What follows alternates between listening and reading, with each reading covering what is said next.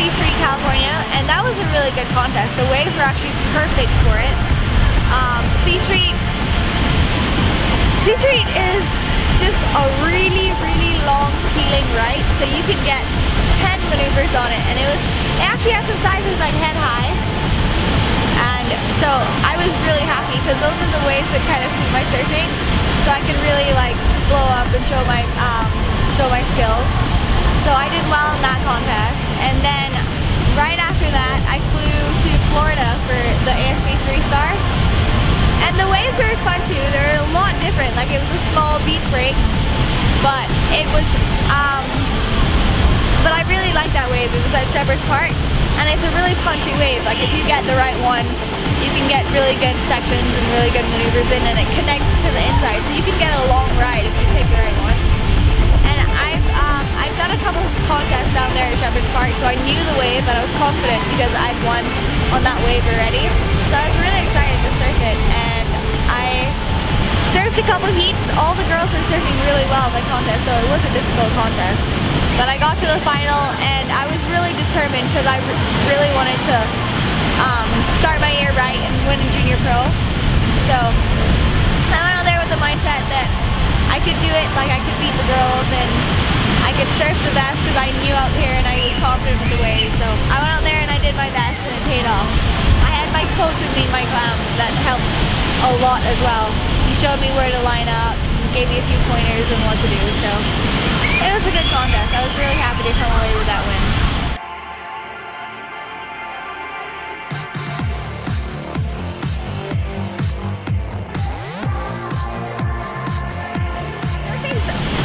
It's a lot of mental that goes into it, because if you're not feeling like you can win, chances are you're going to go out there and you're not going to do a lot.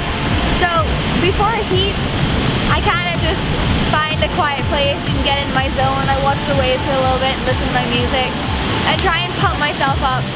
I look at the waves and I picture myself on the waves, like doing the maneuvers that I need to do to get through the heat, and just tell myself that I can do it. Like, I can get through the heat, I can do the maneuvers. I'm as good or better than these girls. Go out there, hold position, be aggressive, get the waves, finish your waves. So they're little key points that really help me do great in the heat. Actually, before I got out of heat, I listened to a lot of soca. Soca really pumps me up. What is on my playlist right now? Michelle Montana songs and Paul Can songs. Or what's my favorite? Mr. Fat was really great. Everyone liked that song. RDX's Jump, that was a good song. That actually really pumps me up for my heat. Aside from that, before I go out, and I'm going through a Lana Del Rey phase. Like, I really like her songs, and they're not the most exciting songs. Like, they don't, but I don't know. They get me in the zone. Like, they build me out and make me focus.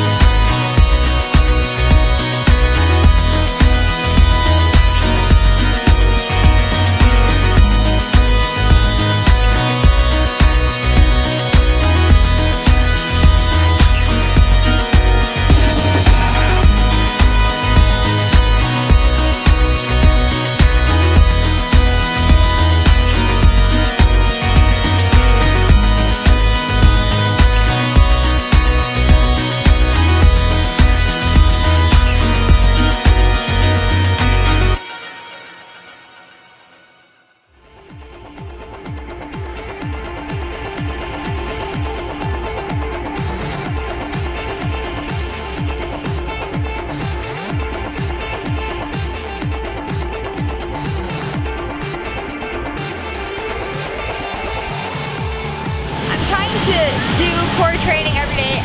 I like to exercise right as I wake up. I'll do sit-ups and I'll do planks and push-ups and just a lot of core work. And then I'll probably go surf, and in the evening I like to go running, like sunset.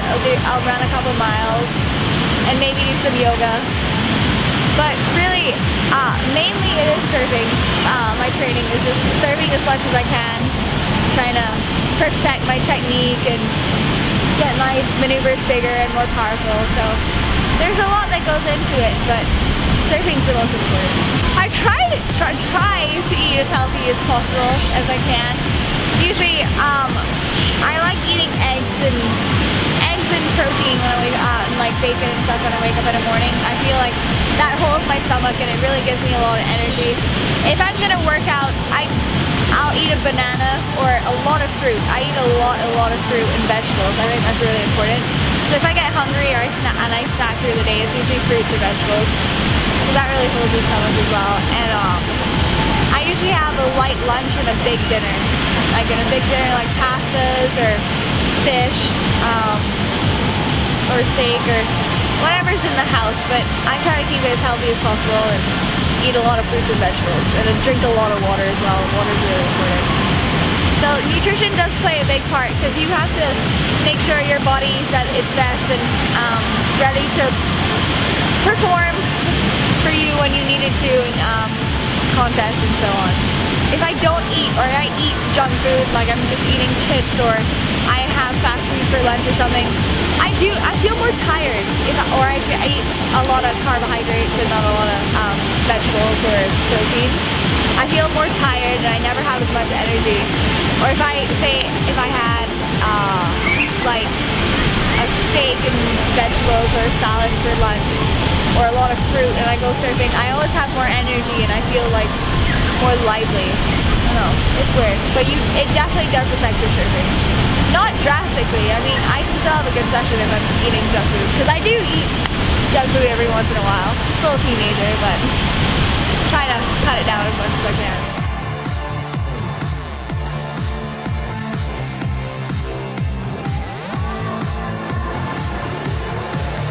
Well, I would really like to get on tour for 2015.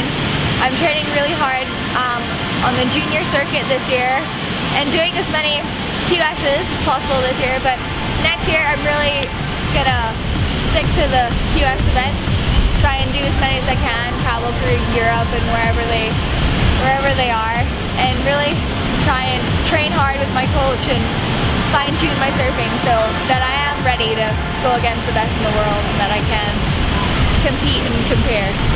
My role models in surfing are definitely Sally Fitzgibbons and Chris Moore. They're on the top right now. I've always been inspired by Sally Fitzgibbons. She's my favorite surfer, and she's so determined. Like, I surfed with her a couple times. I did camps with her and so on, and you can see like how determined she is to get a title and how crazy of a competition surfer she is. She's always really focused, and she goes out there and she does her job. And Chris, she's an amazing surfer too. She's got to be one of the most progressive female surfers, so I love to watch her surf, and I want to hopefully see that one day my surfing can be as good as hers. So those are my two favorites, the ones that I look up to and inspire me. So my goal would be one of the best females, like one of the best open or women in the world. So we'll see. Hopefully at the end of the year my surfing will go up to that level.